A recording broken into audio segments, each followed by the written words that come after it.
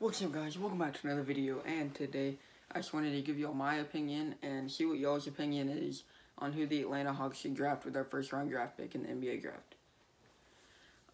If we get the lottery pick, I would hope us first to draft Anthony Edwards.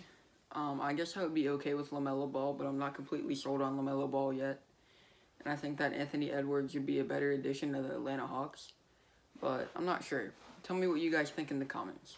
We'll see what happens, and I'll see you all in the next video. Peace out.